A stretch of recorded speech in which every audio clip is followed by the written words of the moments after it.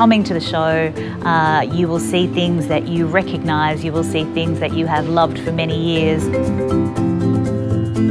It was the first book that so many kids have had growing up. It's one of the most popular children's books ever written. And now it can also be one of their first theatre shows ever. Absolutely brilliant. I think the colours were fantastic, and he's only 11 months old and he was enthralled the whole time, so it was brilliant. Yeah. You can expect some very beautiful puppets and some extraordinarily talented puppeteers bringing them to life.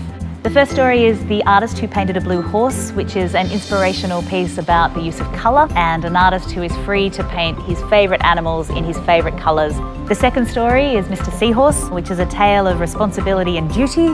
He then travels through the ocean to meet other daddy fish who are also taking care of their eggs. The underwater sequence was pretty magical. The third story is The Very Lonely Firefly, which is a search for belonging. And of course the final story is The Very Hungry Caterpillar. He is born and then goes on an epic journey to find food. His metamorphosis occurs and becomes a very beautiful butterfly. What was your favourite?